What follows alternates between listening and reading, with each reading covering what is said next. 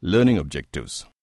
In this chapter, the user would be learning about .NET architecture and advanced tools and the following in detail. Object-oriented programming, creating distributed web applications, XML and ADO.NET, graphics, printing, reporting. .NET architecture and advanced tools. Object-oriented programming. Classes and objects. When you define a class, you define a blueprint for a data type. This doesn't actually define any data, but it does define what the class name means, that is, what an object of the class will consist of and what operations can be performed on such an object. Objects are instances of a class. The methods and variables that constitute a class are called members of the class. A class definition starts with the keyword class followed by the class name, and the class body is ended by the end class statement. Following is the general form of a class definition.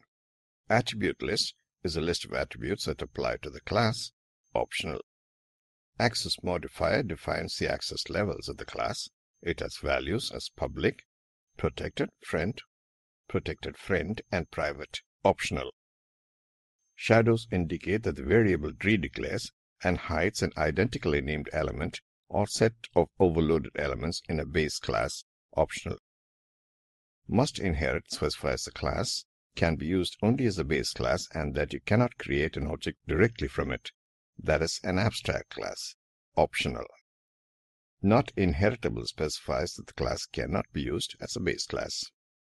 Partial indicates a partial definition of the class. Inherits specifies the base class it is inheriting from. Implement specifies the interfaces the class is inheriting from. The example demonstrates a box class with 3 data members, length, breadth, and height. When the code is compiled and executed, it produces the following result. Member functions and variables. A member function of a class is a function that has its definition or its prototype within the class definition like any other variable. It operates on any object of the class of which it is a member and has access to all the members of a class for that object. Member variables are attributes of an object from a design perspective, and they are kept private to implement encapsulation. These variables can only be accessed using the public member functions. Example program for set and get the value of different class members in a class. When the code is compiled and executed, it produces the following result. Constructors. A class constructor is a special member sub of a class that is executed whenever we create new objects of that class. A constructor has the name new and it does not have any return type. Types of constructor: default constructor, parameterized constructor. A default constructor does not have any parameter, but if you need a constructor can have parameters. Such constructors are called parameterized constructors. This technique helps you to assign initial value to an object at the time of its creation. Example for constructor. When the code is compiled and executed, it produces the following result. Destructor. A destructor is a special member sub of a class that is executed whenever an object of its class goes out of scope. A destructor has a name finalized and it can neither return a value nor can it take any parameters. Destructor can be very useful for releasing resources before coming out of the program, like closing files, releasing memories, etc. Destructors cannot be inherited or overloaded. Example for destructor. When the code is compiled and executed, it produces the following result. Shared members of a VB.NET class. The keyword shared implies that only one instance of the member exists for a class. Shared variables are used for defining constants because the values can be retrieved by invoking the class without creating an instance of it. We can define class members as static using the shared keyword, declare a member of a class as shared It means no matter how many objects of the class are created, there is only one copy of the member. Shared variables can be initialized outside the member function or class definition. You can also initialize shared variables inside the class definition. Example for shared members of a VB.NET class. When the code is compiled and executed, it produces the following result. You can also declare a member function as shared. Such functions can access only shared variables. The shared functions exist even before the object is created. Inheritance. One of the most important concepts in object-oriented programming is that of inheritance. Inheritance allows us to define a class in terms of another class, which makes it easier to create and maintain an application. This also provides an opportunity to reuse the code functionality and fast implementation time. When creating a class, instead of writing completely new data members and member functions, the programmer can designate that the new class should inherit the members of an existing class. This existing class is also called the base class, and the new class is referred to as the derived class. Base and derived classes. A class can be derived from more than one class or interface, which means that it can inherit data and functions from multiple base classes or interfaces. The derived class inherits the base class member variables and member methods. Therefore, the superclass object should be created before the subclass is created. The superclass or the base class is implicitly known as MyBase in VB.NET. The syntax used in VB.NET for creating derived classes is as follows. The following program demonstrates this. When the code is compiled and executed, it produces the following result. Exception handling. An exception is a problem that arises during the execution of a program. An exception is a response to an exceptional circumstance that arises while a program is running, such as an attempt to divide by 0. In general, it handles the runtime error. Exception provides a way to transfer control from one part of the program to another. VB.NET exception handling is built upon 4 key words: try, catch, finally, and throw. Syntax.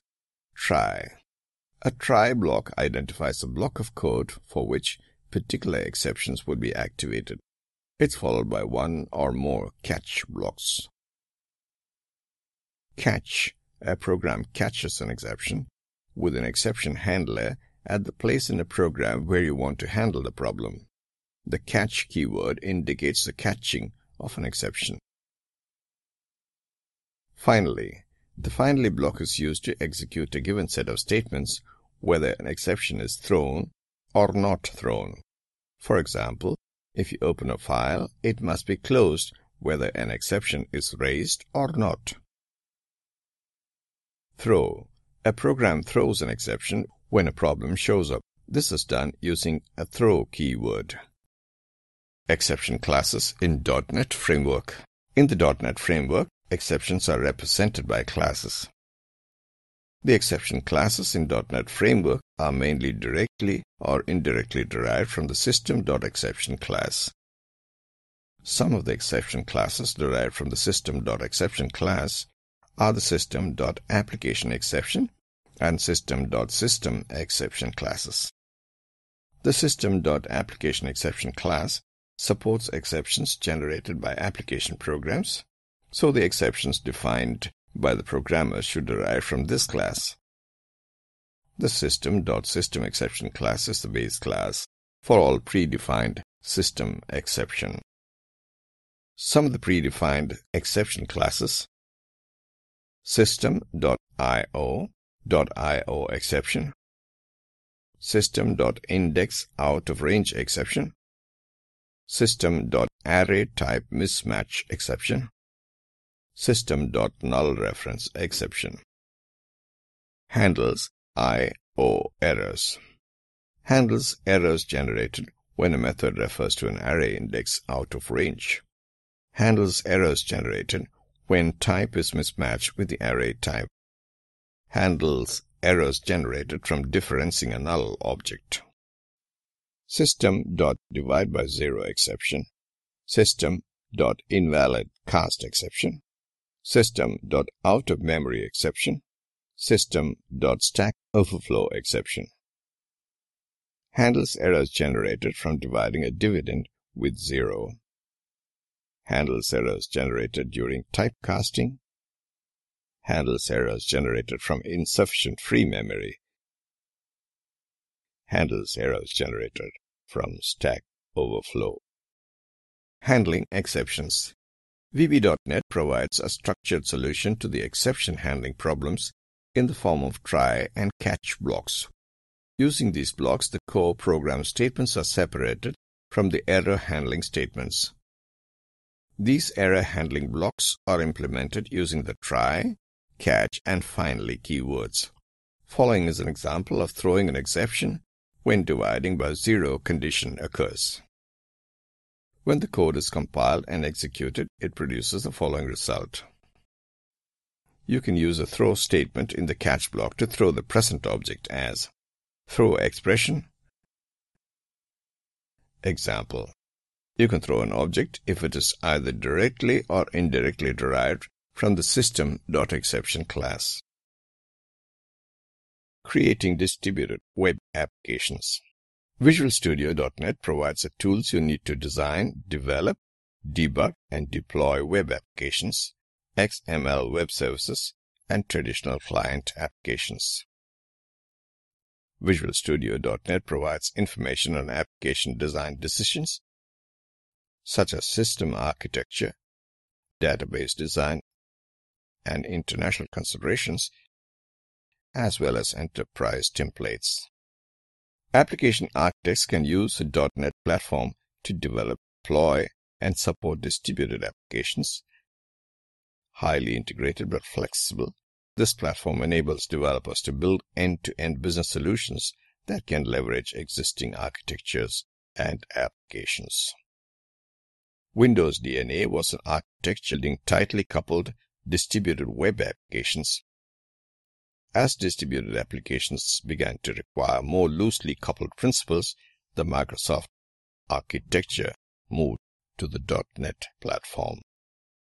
Developers can build highly scalable and flexible applications by partitioning applications along these lines, by using component-based programming techniques, and by fully using the features of the .NET platform and the Microsoft Windows operating system. A simple distributed application model consists of a client that communicates with the middle layer, which itself consists of the application server and an application containing the business logic.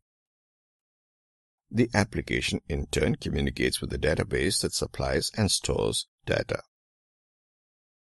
The key tenet of distributed applications is the logical partitioning of an application into 3 fundamental layers: presentation, business logic, data access, and storage. Presentation services.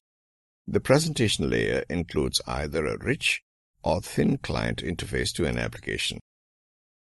The rich client, either directly by using the Microsoft Win32 API or indirectly through Windows Forms, provides a full programming interface to the operating system's capabilities or uses components extensively. The thin client web browser is rapidly becoming the interface of choice for many developers. A developer is able to build business logic that can be executed on any of the 3 application tiers. With ASP.NET Web Applications and XML Web Services, the thin client is able to provide a visually rich, flexible, and interactive user interface to applications. Thin clients also have the advantage of providing a greater degree of portability across platforms. Business logic, application services. This layer is divided into application servers and services, which are available to support clients.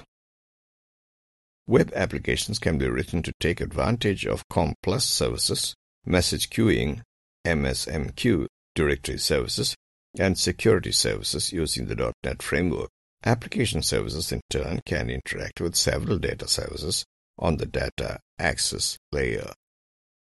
Data access and storage services. The data services that support data access and storage consists of ADO.NET, which provides simplified programmatic access to data by using either scripting or programming languages. OLEDB, which is an established universal data provider developed by Microsoft. XML, which is a markup standard for specifying availability. All applications are available at least some of the time, but web-based applications and mission-critical enterprise applications must typically provide round-the-clock services. If your enterprise application needs to work 24 hours a day, 7 days a week, you probably need to design for high availability. Advances in hardware and software have dramatically increased the quality of high availability applications. However, availability is not easy to implement and requires considerably more complex architectural infrastructure than the previous generation of client-server applications. If your application requires high availability, you will want to understand how design choices help maximize application availability and how testing can validate planned service levels. Reduce unplanned downtime. Cluster service with a shared disk avoids most downtime and provides automatic recovery from hardware or software failures. Reduce planned downtime. Planned downtime is reduced because you can deploy operating system and application upgrades without interrupting normal service by using a rolling upgrade. Continuous health monitoring. The operational status of your application and server is automatically checked. When a problem is identified, the failed service is transferred to another server. Manageability. Managing a modern .NET application requires an efficient way to handle typical local and remote application support processes, including initial deployment, configuration tuning, scheduled and unscheduled maintenance, management agents. Each hardware device, operating system device, and application service requires a management agent. Management agents monitor the local resource and publish data about the resource's current state and performance. Collection process. The information collection process collects, filters, correlates, and stores information from all of the management agents. Management console. The Management Console workstation aggregates and reports in application management information. From this central console, an administrator can monitor all devices, analyze operational profiles, automate certain recurring activities, receive notifications from managed elements, and initiate remote configuration changes. Performance. Identifying constraints, determining features, specifying the load. Key application metrics such as transaction throughput and resource utilization define application performance. Metrics related to hardware such as network throughput and disk access are common application performance bottlenecks. From a user's perspective, application response time defines performance. Of course, performance does not come without a price.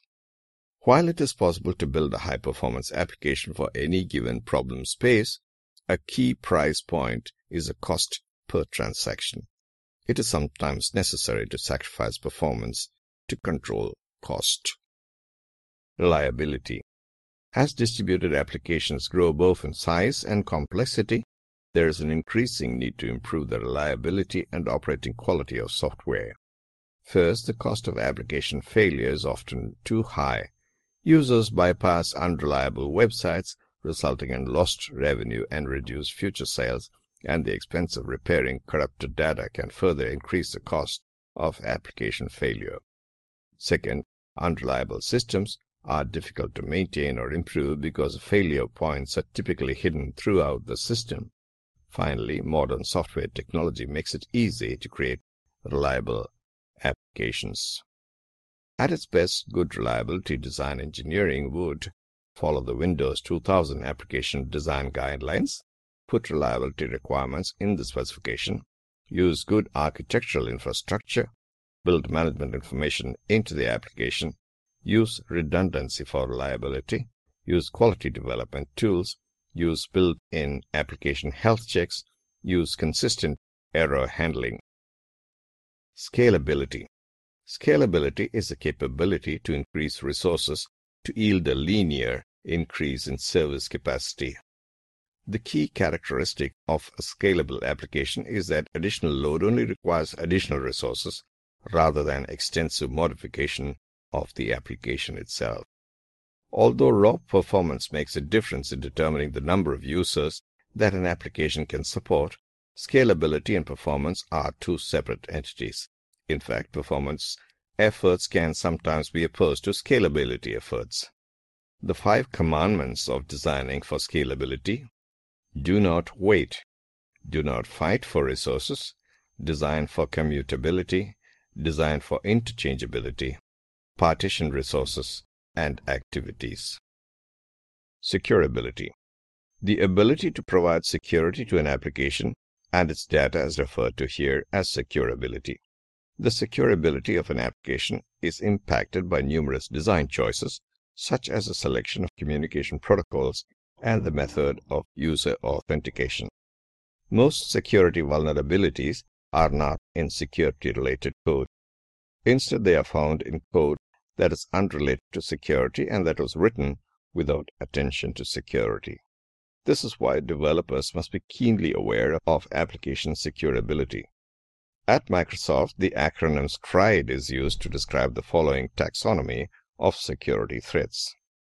S for spoofing identity, T for tampering with data, R for reputability, I for information disclosure, D for denial of service, E for elevation of privilege. XML. Extensible Markup Language is the universal format for data on the web. XML allows developers to easily describe and deliver rich, structured data from any application in a standard, consistent way. XML does not replace HTML, rather it is a complementary format.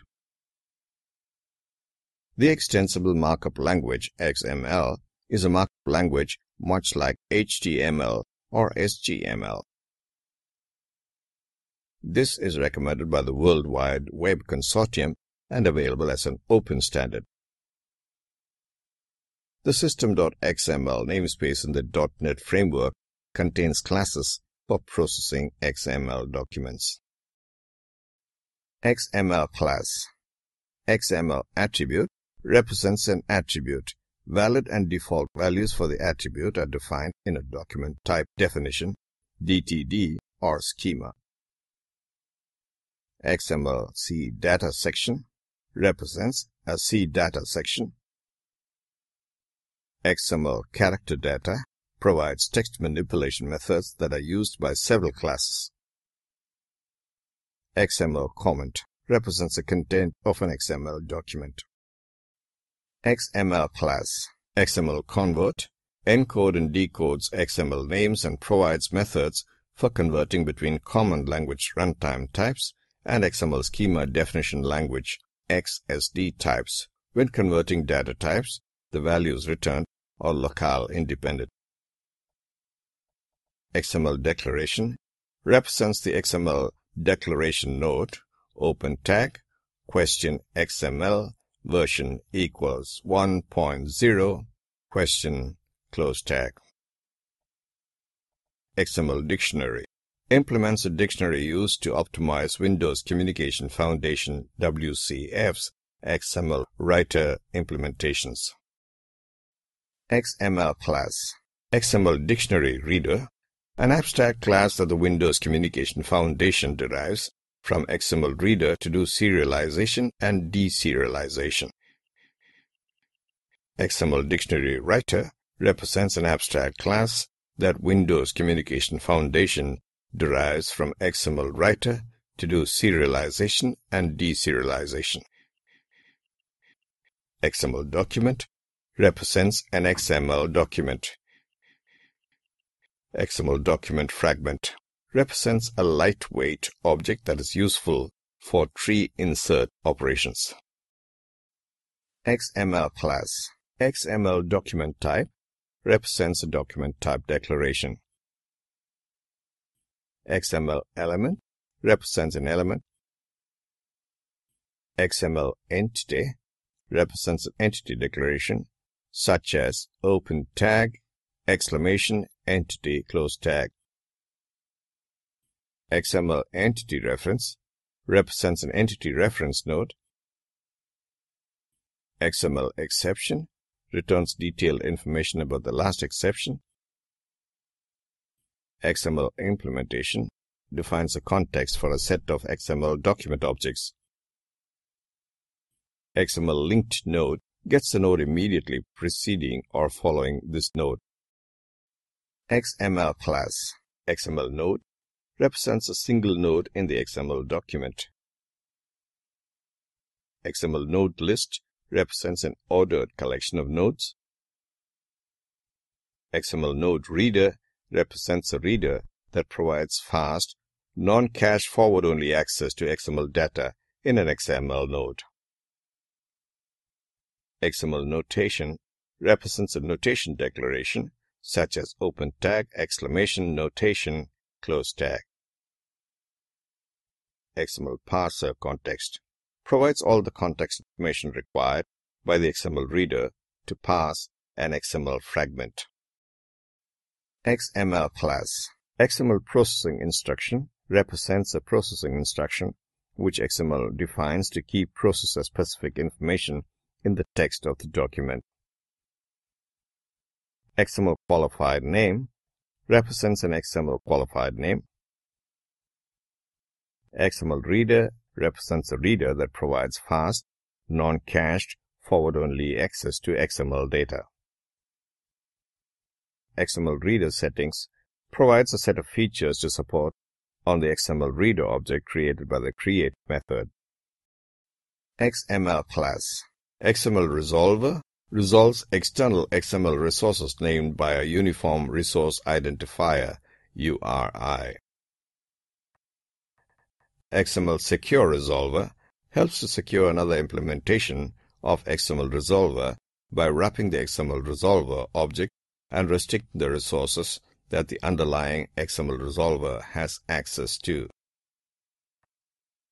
XML significant white space represents white space between markup in a mixed content node or white space within an XML : space equals preserved scope.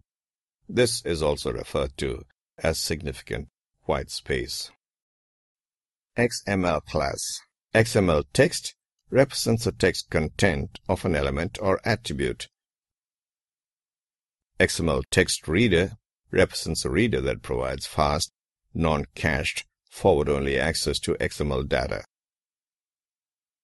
XML text writer represents a writer that provides a fast, non-cache forward-only way of generating streams of files containing XML data that conforms to the W3C extensible markup language XML 1.0 and the namespaces in XML recommendations. XML white space represents white space in element content. XML class. XML URL resolver resolves external XML resources named by a Uniform Resource Identifier, URI. XML writer represents a writer that provides a fast, non-cached, forward-only means of generating streams or files containing XML data. XML writer settings specifies a set of features to support on the XML writer object created by the XML writer.create method. ADO.NET. ADO.NET provides a bridge between the front-end controls and the back-end database. The ADO.NET objects encapsulates all the data access operations, and the controls interact with these objects to display data, thus hiding the details of movement of data. ADO.NET provides consistent access to data sources such as SQL Server and XML and data sources exposed through OLEDB and ODBC. Data sharing consumer applications can use ADO.NET to connect to these data sources and retrieve, handle, and update the data that they contain. The ADO.NET classes are found in the system.data.dll and are integrated with the XML classes found in the system.xml.ell. Sample code connects to a database, retrieves data from it, and then displays that data in a console window. The dataset class. The dataset represents a subset of the database. It does not have a continuous connection to the database. To update the database, a reconnection is required. The dataset contains data table objects and data relation objects. Properties of the dataset class. Case sensitive indicates whether string comparisons within the data tables are case sensitive. Container gets the container for the component. Data set name gets or sets the name of the current data set. Default view manager returns a view of data in the data set. Design mode indicates whether the component is currently in design mode. Enforce constraints indicates whether the constraint rules are followed when attempting any update operation. The data set class. Methods of the data set class. Events gets a list of event handlers that are attached to this component. Extended properties gets a collection of customized user information associated with the dataset. Has errors indicates if there are any errors. Is initialized indicates whether the dataset is initialized. Locale gets or sets the locale information used to compare strings within the table. Namespace gets or sets the namespace of the dataset. The data table class. The data table class represents the tables in the database. It has the following important properties. Child relations returns a collection of child relationship. Columns returns the columns collection. Constraints returns the constraints collection. Dataset returns the parent dataset. Default view returns a view of the table. Parent relations returns the parent relations collections. Primary key gets or sets an array of columns as the primary key for the table. Rows returns the rows collection. The data row class. The data row object represents a row in a table. It has the following important properties. Has errors indicates if there are any errors. Items gets or sets the data stored in a specific column. Item arrays gets or sets all the values for the row. Table returns the parent table. The data row class. The data adapter object. The data adapter object acts as a mediator between the data set object and the database. This helps the data set to contain data from more than one database or other data source. The data reader object. The data reader object is an alternative to the dataset and data adapter combination. This object provides a connection-oriented access to the data records in the database. DB command objects. The DB connection object represents a connection to the data source. The connection could be shared among different command objects. DB connection objects. The DB command object represents the command or a stored procedure sent to the database from retrieving or manipulating data. Graphics control. Graphics. It is a top-level abstract class for all graphics contexts. Graphics 2D. It is a subclass of graphics class and provides more sophisticated control over geometry, coordinate transformations, color management, and text layout. Arc2D. Arc2D is the abstract superclass for all objects that store a 2D arc defined by a framing rectangle, start angle, angular extent, length of the arc, and a closure type, open, chord, or pi. Cubic curve 2D. The cubic curve 2D class is the abstract superclass for all objects which store a 2D cubic curve segment, and it defines a cubic parameter curve segment in x-y coordinate space. Graphics control. Ellipse 2D. The ellipse 2D is the abstract superclass for all objects which store a 2D ellipse, and it describes an ellipse that is defined by a framing rectangle. Rectangle 2D. The rectangle 2D class is an abstract superclass for all objects that store a 2D rectangle, and it describes a rectangle defined by a location x, y, and dimension w, x, h. Quad curve 2D. The quad curve 2D class is an abstract superclass for all objects that store a 2D quadratic curve segment, and it describes a quadratic parametric curve segment in xy coordinate space. Graphics control. Line 2D. This line 2D represents a line segment in xy coordinate space. Font. The font class represents fonts which are used to render text in a visible way. Color. The color class is used to encapsulate colors in the default sRGB color space or colors in arbitrary color spaces identified by a color space. Basic stroke. The basic stroke class defines a basic set of rendering attributes for the outlines of graphics primitives, which are rendered with a graphics 2D object that has its stroke attribute set to this basic stroke. Printing. The print dialog control lets the user print documents by selecting a printer and choosing which sections of the document to print from a Windows Forms application. There are various other controls related to printing of documents.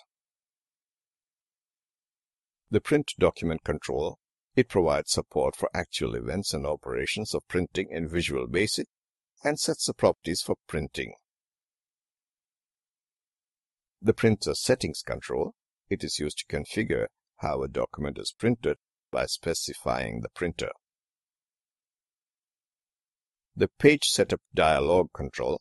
It allows the user to specify page-related print settings, including page orientation, paper size, and margin size.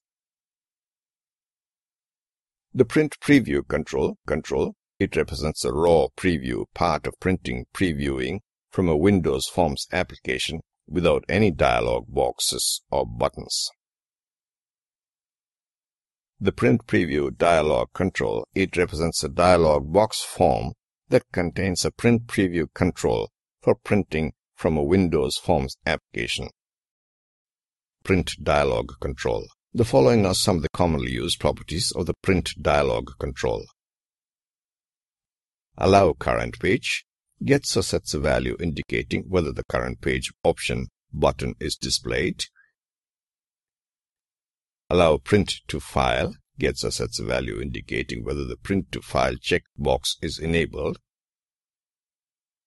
Allow selection. Gets or sets a value indicating whether the selection option button is enabled. Allow some pages. Gets or sets a value indicating whether the pages option button is enabled. Print dialog control. Document. Gets or sets a value indicating the print document used to obtain printer settings. Printer settings. Gets or sets the printer settings the dialog box modifies. Print to file. Gets or sets a value indicating whether the print to file checkbox is selected. Show help. Gets or sets a value indicating whether the help button is displayed. Show network. Gets or sets a value indicating whether the network button is displayed. Printing methods. Reset. Resets all options to the default values. Run dialog. When overridden in a derived class, specifies a common dialog box. Show dialog. runs a common dialog box with a default owner. Reporting. Designing the report. In this step, we create the JRXML file, which is an XML document that contains a definition of the report layout. We can use any text editor or iReport Designer to manually create it.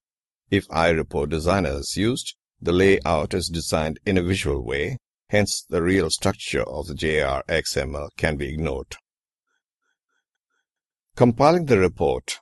In this step, JRXML is compiled in a binary object called a Jasper file, star.jasper. This compilation is done for performance reasons. Jasper files are what you need to ship with your application in order to run the reports. Reporting. Executing the report. Filling data into the report. In this step, data from the application is filled in the compiled report. The class net.sf.jasperreports.engine.jasperFillManager provides necessary functions to fill the data in the reports. A Jasper print file, star.jarprint, is created, which can be used to either print or export the report. Exporting the report to desired format. In this step, we can export the Jasper print file created in the previous step to any format using Jasper Export Manager.